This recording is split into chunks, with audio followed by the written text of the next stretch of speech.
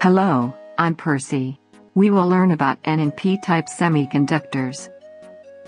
Last time in intrinsic semiconductors, we have discussed its three cases. Now, in this video we will discuss about two types of semiconductor for doping, N-type namely pentavalent, and P-type namely trivalent. Let's do the doping on a pure silicon crystal for two cases. In an N-type semiconductor, it is therefore doped with a pentavalent impurity element which has 5 electrons in its valence shell.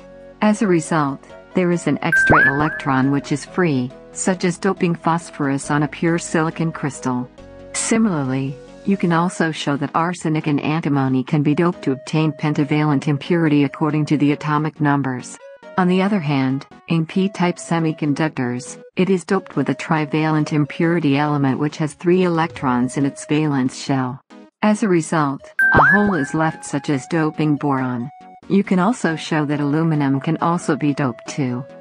This is what you get a difference of N and P-type semiconductors. In terms of chemistry, let's meet Amy for a moment. Amy, is any metal structure like silicon used for semiconductors? Yep, Percy, its atomic number is 14. Amy, are these valence shell for silicon and germanium are same?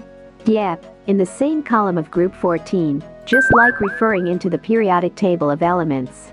The row 3 and 4 will be different called periods, depending on the filling of electrons and its shells. Just as you say, Percy, you can check out the outer shell having 4 electrons. That's true.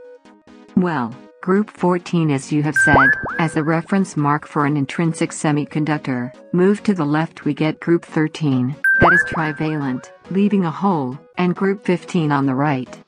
That is pentavalent, having an extra electron. That will depend on its electronic configuration. Okay, now I know about depending on its electronic configuration. Thanks for giving me the details, Amy. Thanks. So, we have learned about the two types of semiconductors. Like, comment, and subscribe now.